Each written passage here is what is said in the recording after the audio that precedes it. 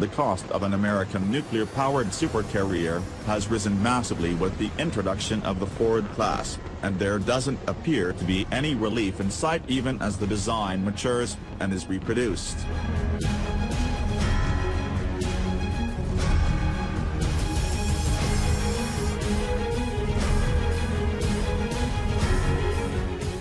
Updated cost estimates were published in the Congressional Research Agency's latest report to Congress on the Ford-class carrier program that was released on July 2, 2018.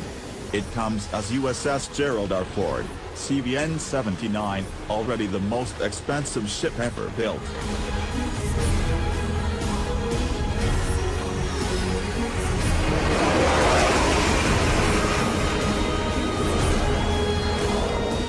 USS Gerald R Ford, CVN-78, procured in 2008, and already in testing, is now calculated to cost $13 billion.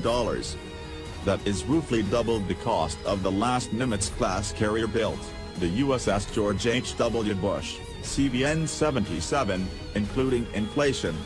USS John F. Kennedy, CVN-79, procured in 2013, and is currently deep in the construction process, is now calculated to cost $11.3 billion. USS Enterprise, CVN-80, procured this year, and is still in the very early stages of construction, is projected to cost $12.6 billion. The yet-to-be-named CVN-81 is slated to leap in price to just over $15 billion.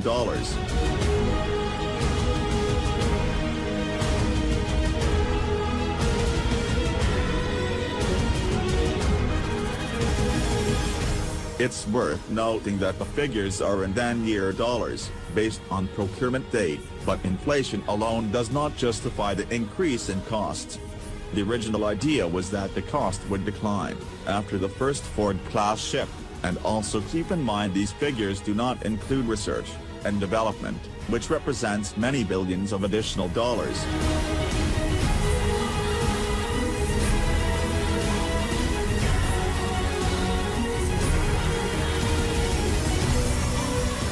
What is the proper name for this CVN-81 super expensive ship?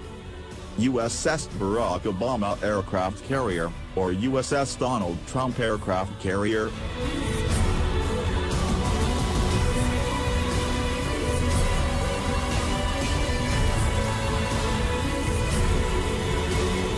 It's not exactly clear why CVN-81 will cost $2.5 billion, more than its predecessor, but that is a massive increase.